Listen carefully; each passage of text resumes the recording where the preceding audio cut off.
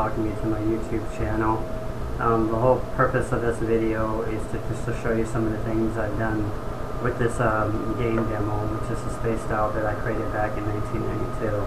See, November 1992.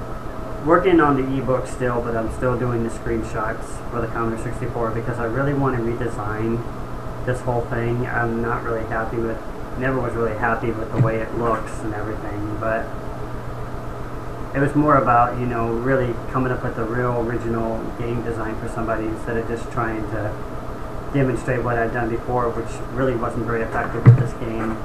The better game I wrote was on the Atari. I actually finished a game back in the days called Dead Man, which can be found on my channel too. But the whole purpose is just to kind of show you how some of this works and how some of the assembly language works in it.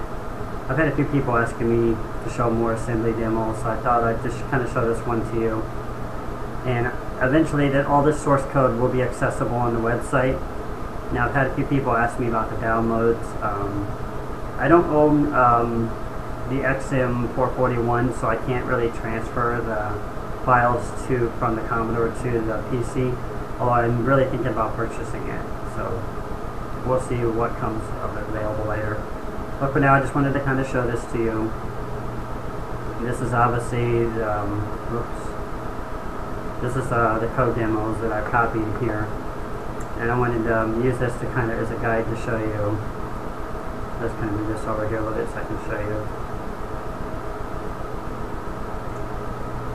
So basically what we're looking at here, and I'll just shorten this maybe.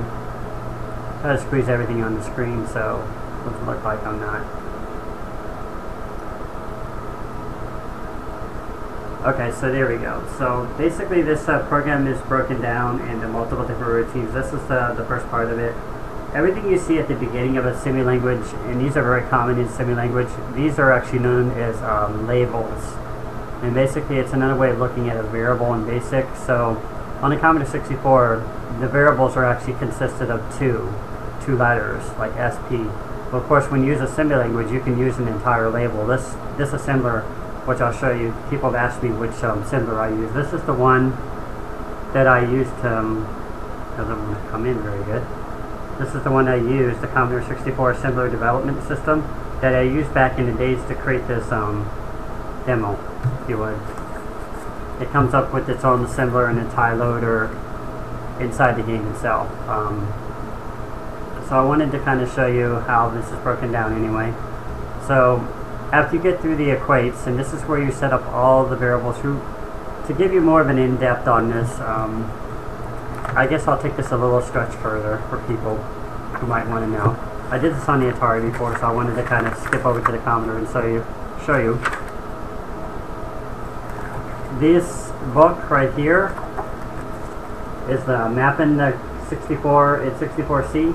It's your best guide for learning how to navigate around memory in the Commodore 64. And if you see right here where I have SPRY, SPRX 53248 in the book right here, this is actually where the sprites X and Y positions are stored. So they're all listed in order by number from 0 all the way up to 65, 536 or 5 or whatever it is. And this is how you figure out what these are doing. Like for example, 2040 here, you see it's a sprite pointer. If you go in the book here, right here, you can see, oh shit, here my book up. You can see right here, this is where the sprite pointers are located, video stream area. Right below there it says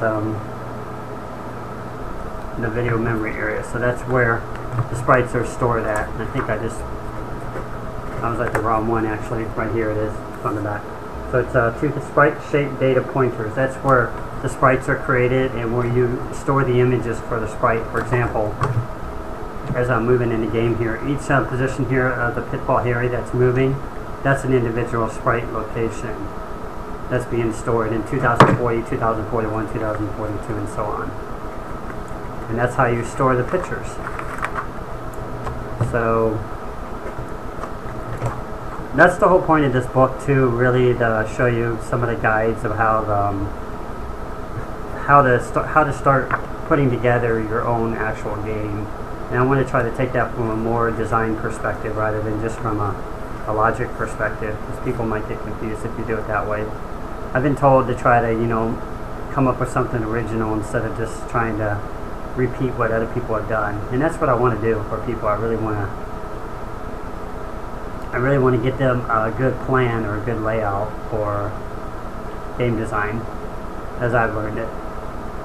Okay, so these right here, you see character 2, 3, 5, 6, 7, and it goes down here all the way up to 10 here.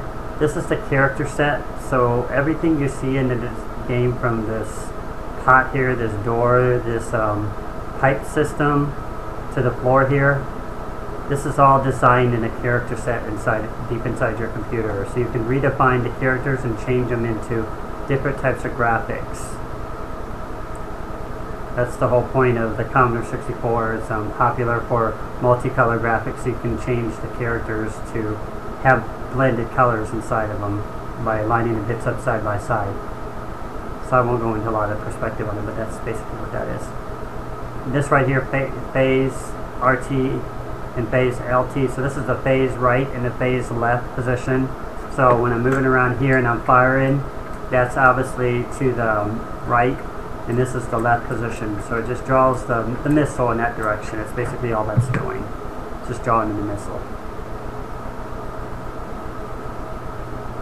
Here's some more of the character sets.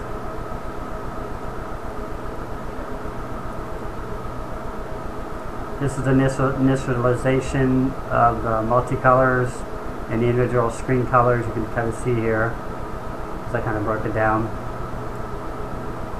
This is the positions of the sprite starting at 40, at 170. So he's in the over position. Basically, it puts him right up here in the 40 when he starts off in the first room, of course, at 40 and 170. And this right here, 147 print. This is used to clear the screen, so it's another way of using the print CHR string 147 in BASIC. This is just a movement routine. Excuse me, this is I called it move, but this is actually the joystick initialization. Sets up the movement of the joystick here. You can see it's left, right, move down, and move up. Move up, move down, move left, right, and so on. And this right here is the left position of the player.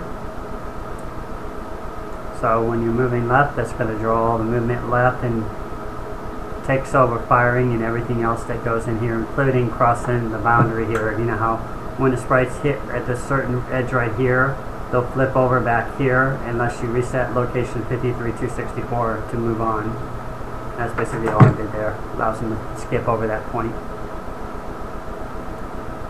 And why do you ask on that? That's because a sprite cannot be more than 255, memory location cannot contain more than 255 bytes. So in assembly language, what you do is you flip it to the high bit, and it flips it back to 0 and allows it to continue on. So